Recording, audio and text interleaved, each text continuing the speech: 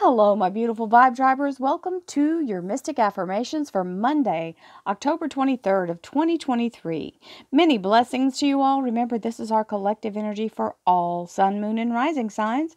That means if you'd like to have a personal reading, please visit my website, royalmystic.com. I'll be more than happy to assist you once you schedule your appointment. So with that, let's crank up our relentless optimism and our positiveness using the law of attraction, the law of divine compensation, and our ability to move forward, creating our best possible life now with intention. So thank you in advance for the likes and subscribes. You know the great algorithms are watching, so thank you for clicking that button because it lets it go right away to someone else who may want or need to hear what this reading has to say. That's the whole point, is I'm trying to put this out there for everybody who's ready to latch on to something positive and move past all of the craziness we get to see in this life. So that we have the King of Wands and the Queen of Pentacles. So I can't think of a better energy than making SHIT happen and abundance pouring in from that, right?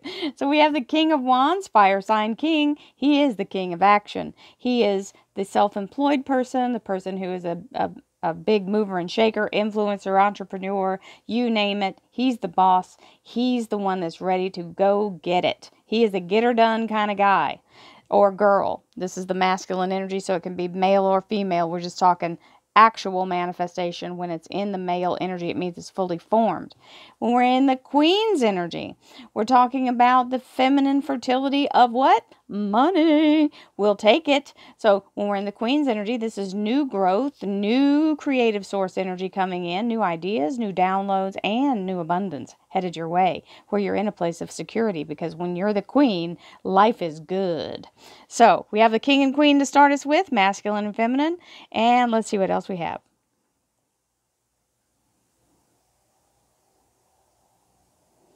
Thank you, angels, archangels, divine, pure, white light, divine spirit, balance with the Temperance, Sagittarius, major arcana.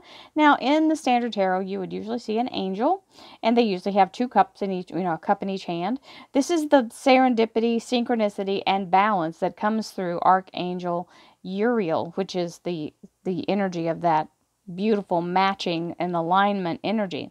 So having the Temperance card means you got to be patient, but the universe is working everything out to exact specifications for you. Divine Spirit, Spirit Guides, Gods and Goddesses, thank you so much for being present here to allow all sun, moon, and rising signs to have the information they seek to assist them in remaining on their highest possible spiritual path.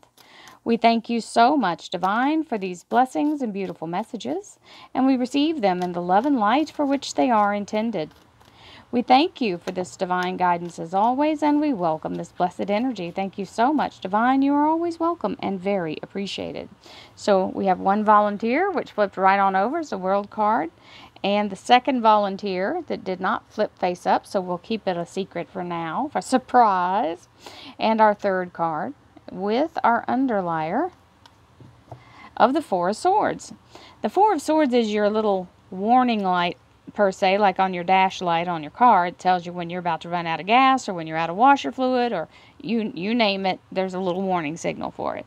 This is telling you, hey, you're running yourself on fumes here. We need to refuel. That means spiritually, emotionally, physically, eat good food, get enough sleep, rinse and repeat, right? So, very solid energy of the Four of Swords. If you want to remain grounded and stable, allow yourself to fully recover also. If you've got something funky going on, you don't want to run right out and re-injure yourself or cause it to become worse. Use common sense. Universe. This is a wonderful card because it's talking about the collective assisting, just like we talked about with that energy of the Sagittarius Archangel Uriel. The universe is showing you the right path to take to reach your goal. So, when we start to pay attention to our intuition, that's when we're in the divine flow. If you ignore that intuition, there are all kinds of things we coulda, shoulda, woulda in our lives. And we don't want that to be our story, right? So allow yourself to listen. And flexibility. This means when you get a different read on something, and you may be hustling and bustling through your day, and you get a different read on something, you've got to be able to move with it. Okay, allow that you have something different happening, and you're going to make adjustments, and you're not going to make it to where it's something that's catastrophic. You're going to make it easy as you can through your own energy. I am flexible and adaptable to change while I pursue my ambitions. That means there might be an extra step added that you didn't know about, or there may be a deadline or something that you didn't know about. Just move with it. Whatever's going on, you can't live your life on, I wish I only would have. You have to move from where you are. So keep yourself focused and remain flexible, and let yourself go with whatever's happening. If there's a weight involved, it was meant to be. Just listen to your intuition as you do so, and don't get too panicked about any kind of changes that come up. Well, that'll surely stop a panic. We love abundance. That's always the best way to end a panic, because when abundance shows up, hello, abundance is always the life of the party, right? Absolutely. Thank you, beautiful Angel Answers Oracle cards. They have come a long way. I'll just say this. One of you put a comment on here, those cards sound possessed, because I told the story about them being persnickety. Well, everybody says the same thing about these cards. It's like they need to get to know you before they almost intentionally wreck your reading, just because they're kind of that kind of feisty cards. So you just have to know that about them, and don't throw them in the trash the first go at them, because they do make you want to do that. when they're off, when they're not aligned. So you have to work with them a little bit, and then once they get the flow, then they turn into these blessings. Oh, wow. Okay. Did I just shuffle that or no? I think I did just shuffle it.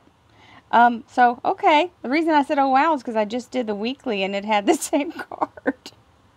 So we have the frequency of allowance, that invites us to be open to whatever comes our way, without judgment, without opinion, without fear, and without resistance. When we allow, the universe becomes our partner in the wondrous dance of existence and expansion. So obviously, the weekly energy is also aligning with this Monday energy for allowance. So we'll take that. This is meaning when the universe brings you something that changes, and you have to be flexible, that allow the universe to guide you in that. Right? Manifestation. Well, this is just as good as abundance. Manifestation. Believe in yourself, trust your instincts, and follow your heart. For in doing so, you shall manifest all your heart desires. The life you have for so long aspired to create will soon manifest. And so it is, and so shall it be. We receive it. So, we have that energy going in. Oneness. Someone you dearly miss is forever present in your heart. Remember, dearest one, that even though there has been a physical parting, spiritually, those we love never leave us. Creation is eternal. Nothing is ever truly missing, for all is interconnected and ultimately one. And so it is. We're all connected through Source. Just because we don't have a physical form anymore doesn't mean our energy has gone. I can tell you that because my parents show up all the time. So we have the World card. This is the Genesis pattern and or the beginning of the flower of life as the expansion of this energy goes. It also means upgrade. It can mean promotion. It definitely means a new beginning and the vortex of you stepping through that victory energy that's created by divines as you're giving the direction to move forward. And our second little volunteer is the Capricorn Major Arcana, the Devil card. Now, the Devil card in this particular instance, I believe, is the best depiction because it is totally about that back door into your subconscious that triggers all those childhood conversations and fears and misunderstandings and everything. It loves to live in the energy of chaos in your mind because it can really build some crazy stories then and try to sell that to you. So, guard the door and make sure when it goes all off the rails that you scoot that out of there. When you see it becoming a toxic thought and you start to have that negative feeling, check yourself and go, wait a minute, is that even true? Is it even true? And get it out of there. Nope, you don't belong here. And then you have your choice of how to proceed. We have the right, the left, and right up the middle. So any way you choose to slice it, you're going to end up very close to the same outcome because they're both moving forward and they both come out very close, just like these start this way. So even though there's a lot of ups and downs, it will be virtually the same ending. You just have to align with what you feel is your best way to approach it, and then go with that. And the reason I say that is because if you go with someone else's opinion, you're going to second guess yourself the whole way. Go with what you feel and what you resonate with and move forward in that direction, because then you can make decisions based on that, whether you want to be flexible and move and change, but you won't be blaming yourself for not listening to your intuition. Remember, that was also a thing. So that's where you have to watch this, the great and powerful diverter that comes in here that wants you to feel your own self-sabotage and things like that. So if it's just a Capricorn, if you're a Capricorn, if it's somebody in your life that's a Capricorn, that's fine. But this card's giving you a direct message, and it's not really about you being a Capricorn. It's what this card represents as far as being misled. And sometimes we're the ones misleading ourselves. So many blessings, my darlings. Have a beautiful Monday. I will see you tomorrow. Namaste, my friends.